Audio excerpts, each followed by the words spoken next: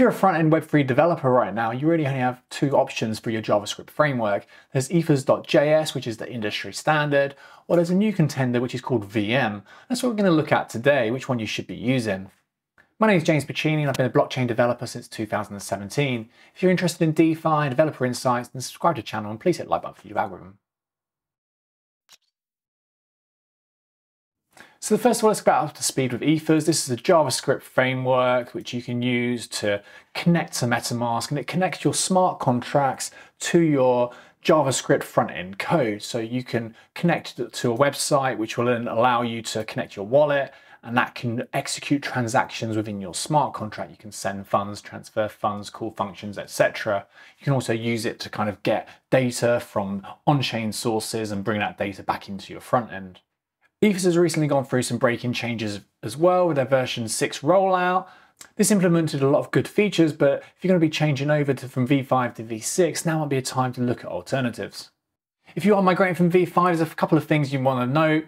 One is that the big number library is no longer used. We now use the internal big int library. The other one is providers. We set up this slightly differently and it gets me every time. We use browser provider rather than Web3 provider, and that's to connect to the local instance of MetaMask on the Chrome plugin.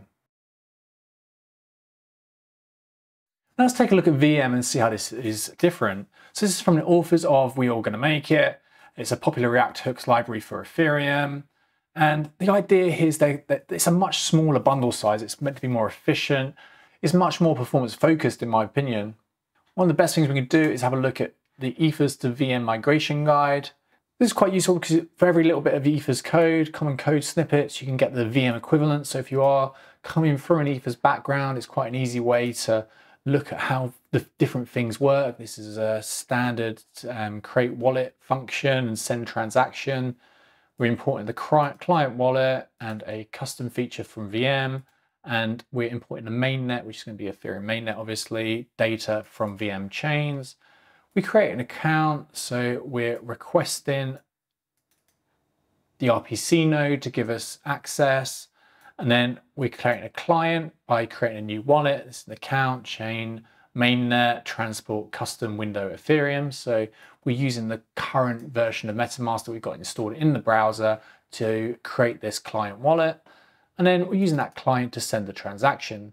This is slightly different compared to Ethers, where you would kind of import the providers, then set up a signer address by connecting the wallet, and then send a transaction from the signer wallet. If we look at the benchmarks, we can see that all these different functions, I don't know if these have been cherry picked or not, but it's all considerably faster running VIEM than it is on Ethers version 5 and 6.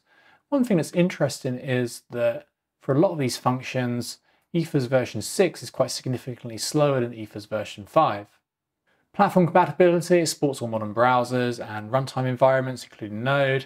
You will need a modern version of Node. It actually states here it's version 18 plus, because if you use an old version, you won't have access to things like the big int library. The documentation is really good. There's a lot of example code on here, which will give you a great starting point to do pretty much whatever you want to do with interacting with contracts and whatnot. The one downside I would say to using VIEM as opposed to Ethers is that when I'm developing smart contracts, I often write the unit tests in Hardhat, and that has Ethers built into it. And then if I'm kind of connecting with a separate third front-end developer, if there's a front-end development team that are doing the kind of the Web3 integration, I can then just pass them off the unit tests. So I can give them the unit tests, and that will demonstrate all the functionality of the smart contracts that they'll ever need. And it's already written in Ethers, so it's kind of very easy for them to then incorporate that in the front-end code. It's not quite the same with VIEM. I don't think it would take a lot to kind of migrate that across, or if you're using Foundry anyway for unit tests, then it's not going to matter. But I'd say that's one particular downside. If you are using Hardhat, you're kind of locked into that Ethers ecosystem.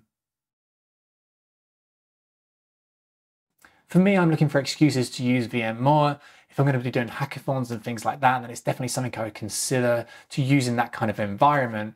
For production ready code, I don't know if I'd use it just at this stage because it is still early. I don't think there's anything wrong with it. There's no security concerns or anything like that, but it's just if you run into any problems, it could take you a little bit longer to kind of solve them because there's not as much kind of people using it and the bugs haven't been ironed out as much maybe, and there's not as much code on Stack Overflow for me to copy and paste from. I hope this video has been insightful and it's provided a lay of the land for front-end Web3 development frameworks. If you want to learn more about Web3 and decentralized finance and get some developer insights, then subscribe to the channel and please hit the like button for the YouTube algorithm. Thank you for watching.